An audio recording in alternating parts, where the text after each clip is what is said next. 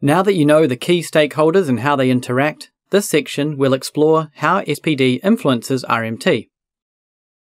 Overall, the outputs of SPD influence the calculations RMT performs and vice versa.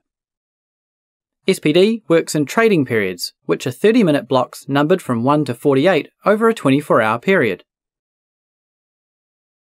For each trading period, SPD produces a schedule for the current trading period and the next 7 trading periods.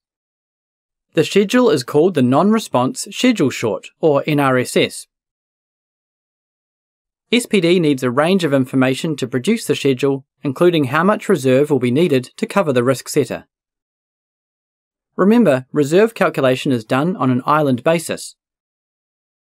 RMT calculates the reserves needed to cover either an ACCE, DCCE, or DCECE in each island, and whichever requires the most reserve becomes the risk setter for the island, also known as the binding risk for that island.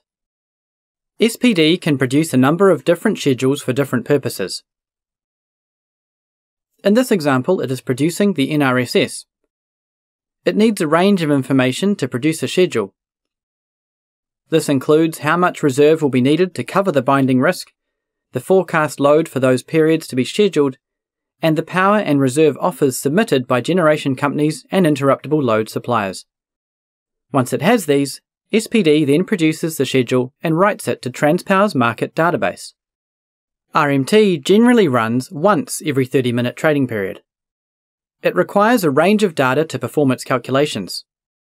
The data includes the schedule produced by SPD and constraints on the HVDC link as supplied by the grid owner.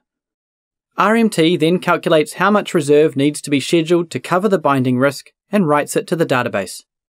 You can see how RMT and SPD depend on each other for input and thus the calculations they perform. The process we just looked at was a forecasting process. To dispatch the real-time schedule to market participants, a separate real-time process runs simultaneously.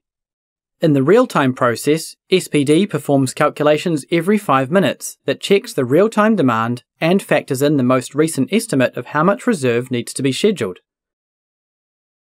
The results are then dispatched.